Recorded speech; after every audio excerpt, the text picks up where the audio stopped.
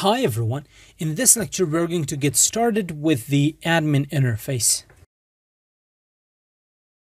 The admin interface is an auto-generated interface. So in the previous lecture we created this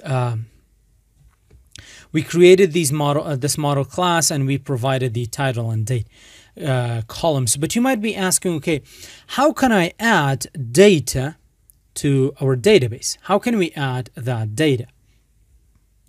Now that's where the Django admin interface comes into the picture. So a little about the Django admin interface. It is a handy auto-generated interface called the admin interface that lets you create and edit model data. To use it, we will have to register our model with the admin site and configure a super user account to be able to log in. Now, what do I mean by model data? So whenever we are talking about the Python world, we have model classes, but when we transition to the SQL world, we have databases and tables. So a model class is a SQL database. The fields within that model, they are SQL database table columns. So meeting in here, this is a SQL table. Title and date, they are columns. How can we add data to these columns? That is the job of the Django admin interface, which comes by default with Django apps. We can take a look at it inside the settings. Here it is. It is pre-installed, and it works. If I go to the urls.py, it works a little bit different than our regular URL mapping. For a regular URL mapping, we are going to provide the URL as a string, and then we are going to map it to the view function. But the admin is a special case. We don't usually map URLs like this, but for admin, this is a special way.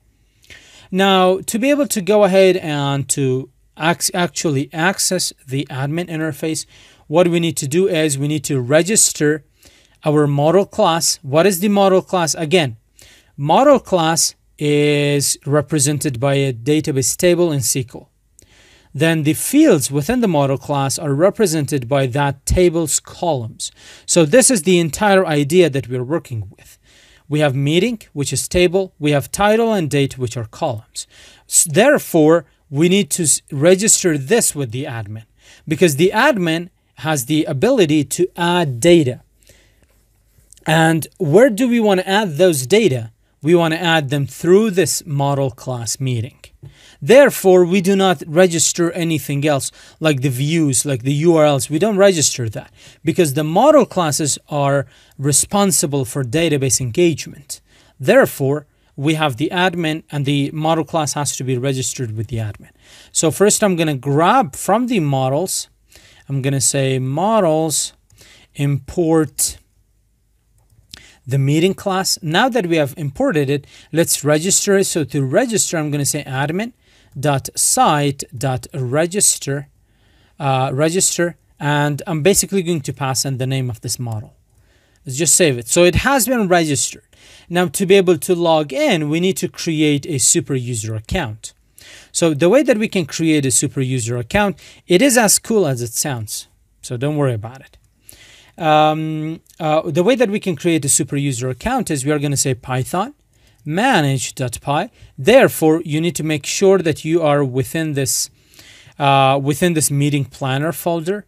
You need to make sure that you are there. There we go. Just going to go a little bit smaller, a little bit more, a little bit more. There we go. So we are, we are within this meeting planner. I'm going to say Python manage.py create super user. So all of this is just one word, create super user. If you hit enter, it's going to say provide the username. If you leave it blank, what it actually means is it is going to grab the name of the username of your computer, current user, Codecademy, but I'm going to change it to Hilali-EL. I'm going to say evolutive dash learning. So I'm going to hit enter. What is the email address? This is a dummy. So el@el.cool. Password, I'm just going to say 123456. 123456. Now, it's going to ask you to strengthen the password, but because this is a development server, I'm not going to do it. But in production server, you need to make sure that password is really strong. So I'm going to bypass password validation. And it says super user created successfully. So let's zoom out. And now what I'm going to do is I'm going to go to, let's run the server, Python manage, come on, man. So clear Python manage.py, run server. Let's run it. You can see we don't see any migrations. That's a good thing. And in here, I'm just going to go /admin. And in here, I'm going to pass in evolutive -learning, and this is the password.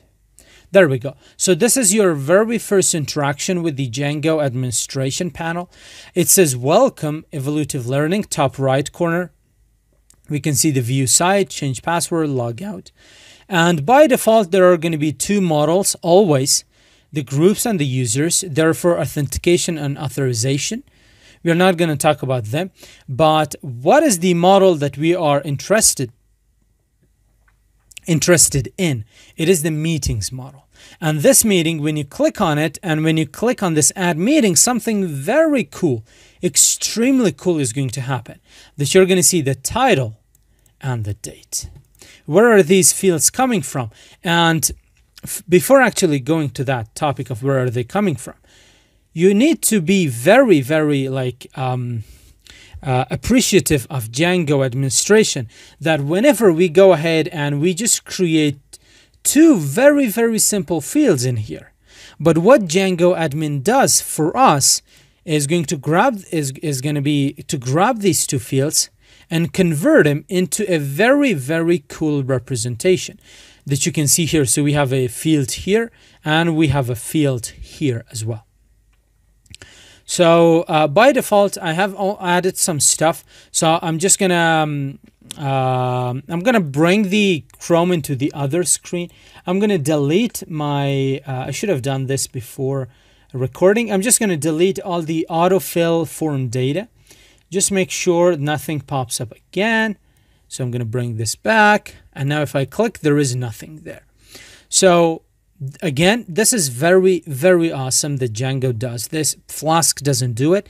We have this admin. It is created automatically. We didn't do anything. We just registered our model with the admin. When you register it, then and only then it is going to grab all the fields from our model and create a graphical interface for those with very cool calendar. So I'm going to say HTML5 course review, and I'm gonna say when do I want that to be. So let's move it to, like, I'm gonna select this date, but I'm gonna change it to 2025 12/15. So if I save that, you can see that we have meeting object. In here it says number 3. The reason that it says number 3 is because I was actually experimenting with it before creating this lecture, and we had 1 and we had meeting object number 2. So just to make sure that we start with a clean slate, I'm going to close this window, and I'm going to close the DB browser as well, and let me close the server. What I'm going to do is I'm going to go into this folder. Where are we? I'm going to delete this db.sqlite 3. After that, after I've deleted this, let's go back to our Python application, and in here I'm going to say Python manage.py run server. So in here we don't see any SQLite database. So if I run this server, we do have our SQLite databases here. We have 19 unapplied migrations. So I'm gonna get out of here, Control C again, and I'm gonna say Python manage manage.py. migrate. Just migrate everything, and let's just clear everything, and let's run the server again. So Python man, I'm just going to go up, just hit the up arrow, and this is the server. We don't see any migrations, and in here in the migrations folder, okay, everything looks cool, perfect. Let's just go to the Django admin interface. So from here I'm going to say admin, and within the admin I'm going to provide it evolutive-learning, and I'm going to say this is your password. We need to reconfigure the super user again, so I'm going to say Control C. To be able to reconfigure, so we have registered those. Let's try to reconfigure the super user. So I'm going to say python manage.py create super user. Just create it. I did misspell that, so let me bring this up, clear the terminal. So I'm going to say python manage.py create super user. I'm going to say, let's just leave it. No, I'm not going to leave it. I'm going to say hello Lee Python email address el@cool.el, something like that. This is going to be the password, and here is the password. I'm going to bypass super user created successfully, run the server again. This was a good practice for you as well, right? So where is the server? Run server. Let's go into that admin interface so we can add a meeting. There we go. So admin, let's add, it was helali-python. And I'm going to say this is your password. There we go. So I'm going to go into meetings. We don't have any meeting. Let me go to our DB browser as well. So let's open this up. Let's open it. I'll open the database within on the desktop. What we have is in here, we have meeting planner db.sqlite3. We have our meeting. If we say browse table, we don't have any data so far. So I'm going to say add meeting. I'm going to set it to HTML5 course review.